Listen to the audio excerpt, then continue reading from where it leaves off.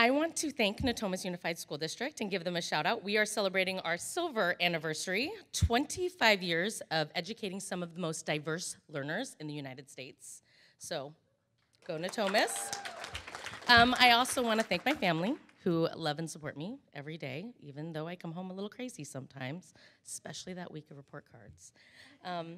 So over the last 3 months, I gave a lot of thought to what I was going to say while I was standing up here, and one question that kind of ran around in my head, especially when I was writing those mini essays, was, how did I get here?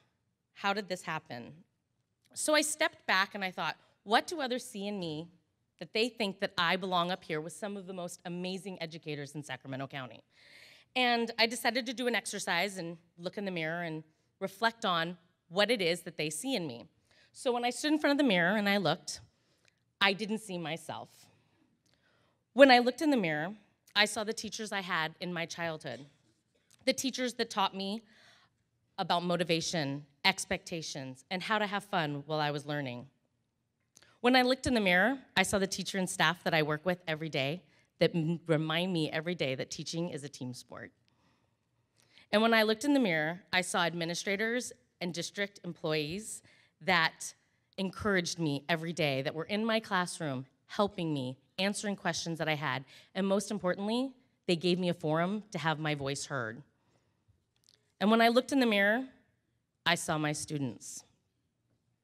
I saw the students that are homeless or didn't have breakfast, and yet they came to school wanting to please me, eager to learn.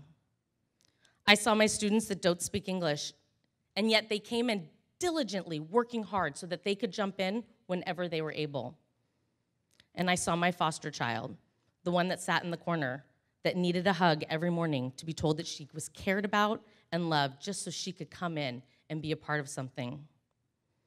When I looked in the mirror, I saw a classroom and a school full of students that come to school willing to learn every day, even though their lives at home were not exactly ideal. When I look in the mirror, I saw my inspiration, because I am inspired by all of these people and students that I have been so blessed to be a part of. Thank you very much.